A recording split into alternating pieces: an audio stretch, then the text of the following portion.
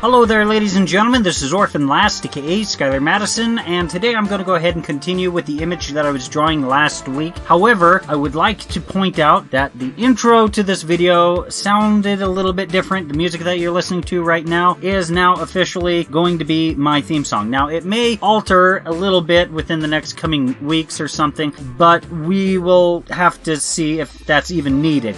Basically, this was a little bit of a score that was written by Sandra011 on Fiverr. I hired her to go ahead and make this score. I gave her a little bit of an idea as to what two different things to get inspiration from, and this is what she came up with. And yeah, she specializes in making children's music. You can actually see it right here, children's song here.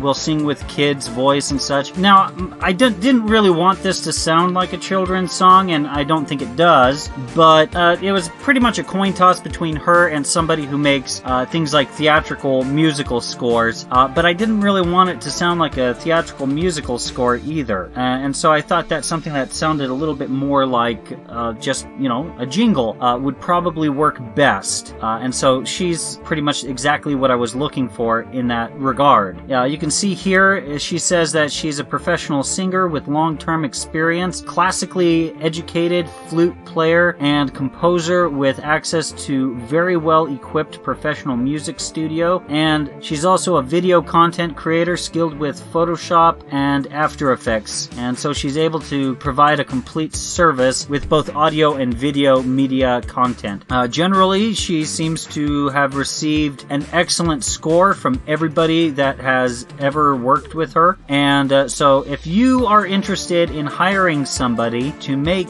a little jingle or a full-on song, then feel free to hire her. Again, it's Sandra011 on Fiverr. Okay, a link to her profile on Fiverr is in the video description below. I couldn't be any more happier than I already am with this, but like I said, as of right now, I'm kind of testing the waters to see how it works with my voiceover and all of that, and so some minor alterations might be needed, but I don't know that for sure, and so I paid a little bit extra to allow me to receive a few edits to the music if needed, which I don't think it will be.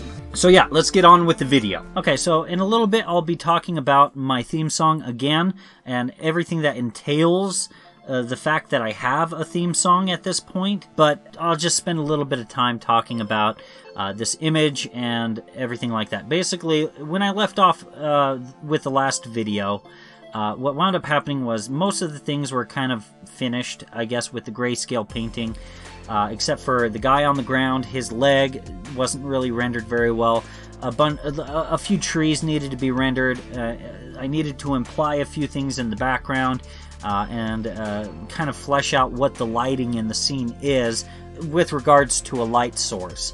And once I did that, once I created the light source and everything was fleshed out enough to actually create the light source on the canvas, it kind of got me to kind of redefine what the shadows and highlights needed to be on the canvas, and so that wound up being a little bit more work with the grayscale than what I had actually originally thought would be involved, but it's not too bad. It's actually just fine. But yeah, you know, if you guys recall, I was saying a little while back that I wanted to completely avoid doing grayscale painting, and the reason for that was because I didn't like working with all of the blending modes. I don't like working with thousands of little blending modes here and there. It's okay to have like 3 or 4 here and there, but when everything on the canvas is a blending mode, it's like everything on the canvas is behaving erratically, because each blending mode has its own different set of rules, and so the colors that you select on, you know, the color picker and stuff like that, on the color wheel and all that, it's not the same colors that are being laid down. So sometimes a blending mode won't let you get a darker color. Some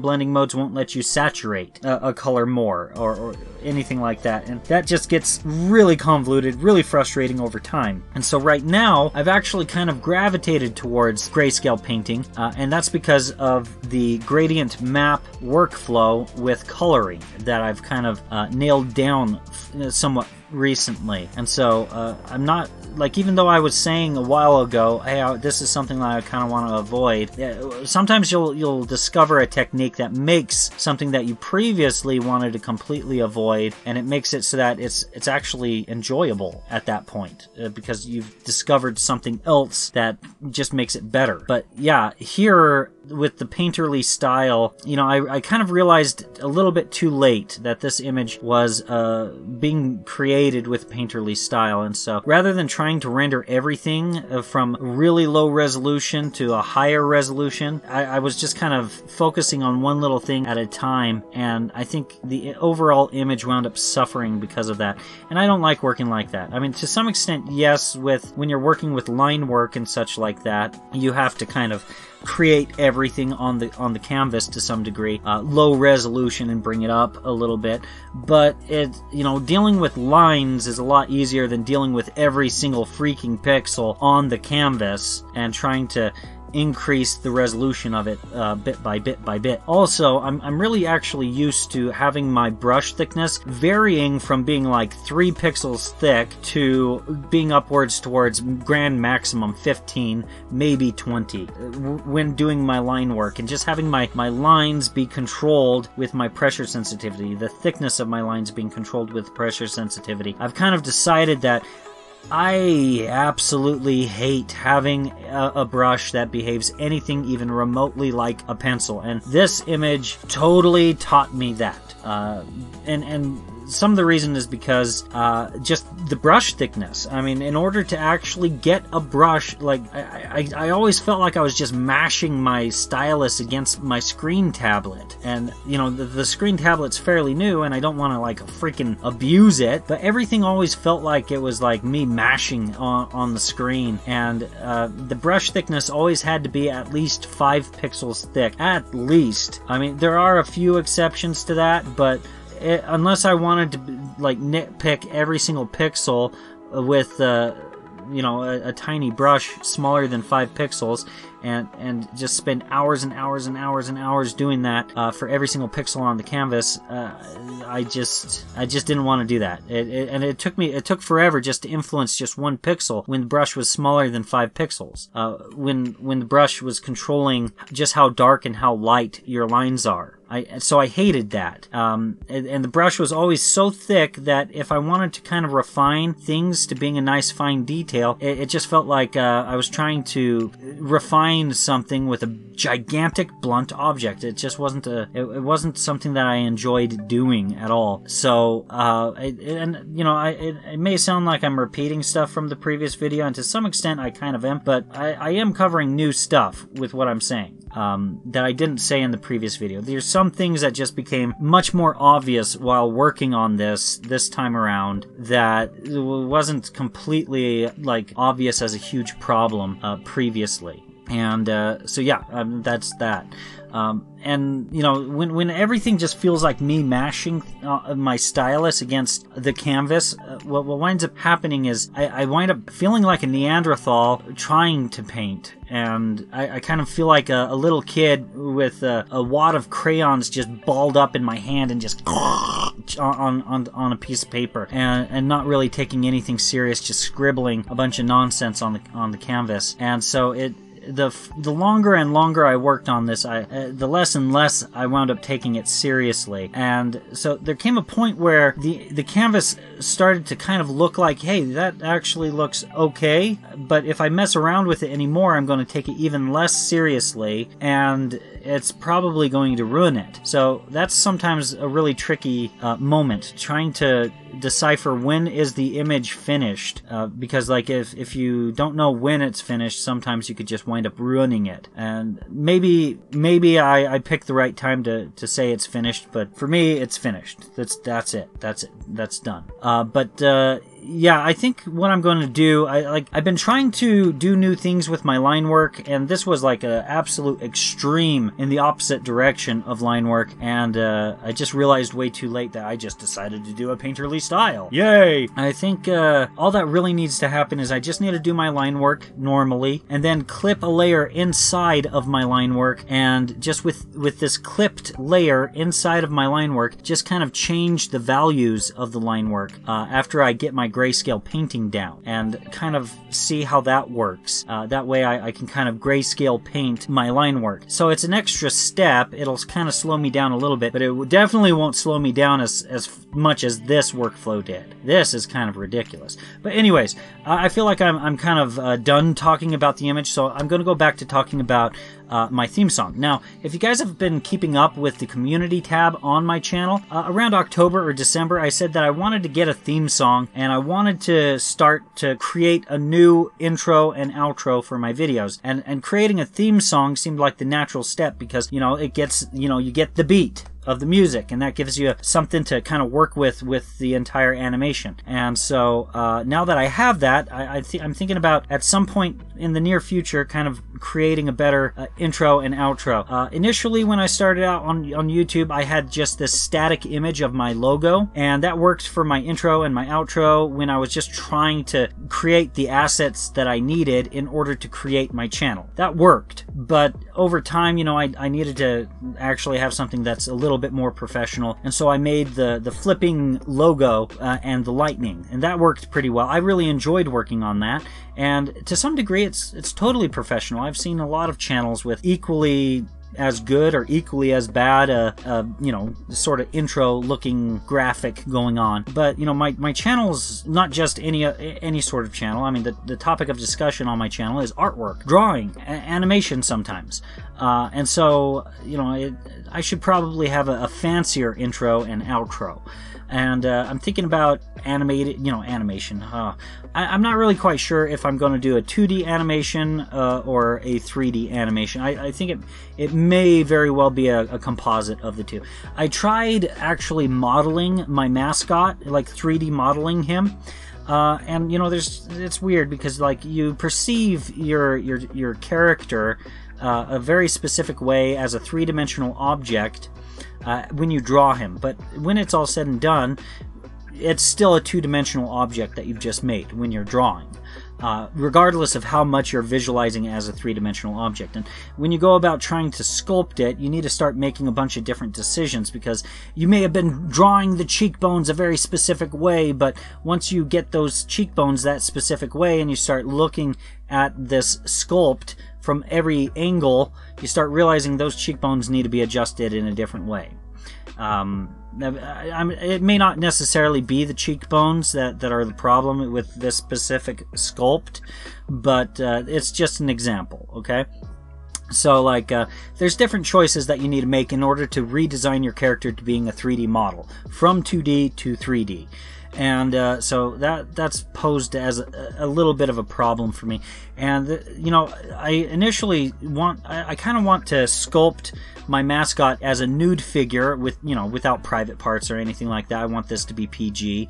But basically the whole point of that is to have him be anatomically correct with the proportions that I've decided he has, so that he's more versatile, so that if he's wearing a shirt, you know, I could actually have him take the shirt off if he needed to or whatever, just to make him more versatile. I mean, I don't know any reason why I would have him take off his shirt, but that's just an example. Like, he might need to be wearing different clothes or something, and just having the clothes be, you know, permanently welded onto his structure, that doesn't seem like something that I would want.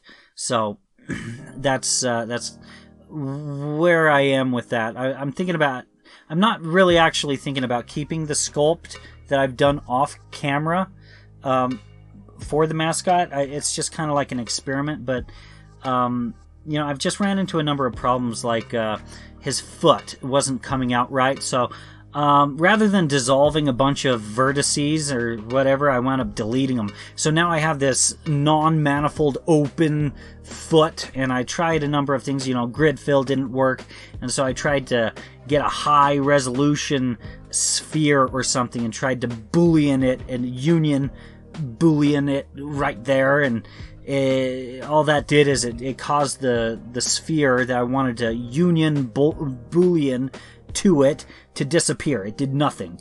And so I don't know.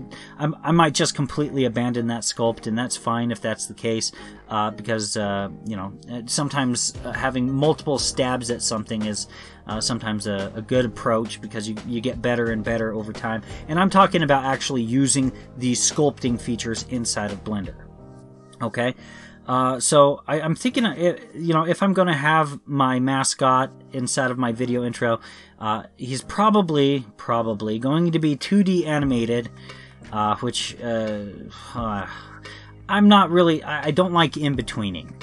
So I'm going to have to, I don't really want to go back to OpenToons. I don't want to spend money to get Kakani. So I'm going to have to nail down some sort of workflow to get my mascot to move organically with the tools that are currently inside of Blender, and hopefully I might be able to do that. I don't know. I might be able to figure it out. I don't know if the videos where I'm going to be working on my video intro, if those are going to actually be tutorials, or me just experimenting with Blender's grease pencil to get it to work and see what does work and what doesn't work. That's what I'm thinking. When I initially made your first 2D animation inside of Blender, when I initially made that, I thought that Blender would have a lot more features for doing all of your in-betweening. And it doesn't. In order for you to really get a nice organic animation, this is the only sort of workflow that I've been able to decipher. You have to go kind of do a frame-by-frame sort of animation to get a rough animation going on. And then once you have that rough animation kind of refined up to a point to where you're happy with it, at that point you need to kind of just create a new collection, create a layer, and then just draw one line. And then animate, like just tween that line throughout the entire animation. And then once you need to get a second, like once you need to draw another line, you create another layer, and then you draw that one line, and then you just tween it throughout the entire animation. And you just repeat that and repeat over and over again. And that's a workflow that I have not been looking forward to. And some of the reason for that is because it sounds like a disorganized mess, and that's some of the reason why I've kind of gotten away from animation within recent history. It's just every time I animate something, it's always just this weird, discombobulated, disorganized mess. It doesn't matter what sort of workflow or what sort of organizational skills I try to implement inside of the animation process. It's just, it always winds up being a mess, and I don't want to do my in-betweens at all. I'm so fed up with in-betweening things. So, but yeah, that's what you have to look forward to, I guess, somewhat soon, I guess. Me trying to create, you know, a video intro and outro for my videos.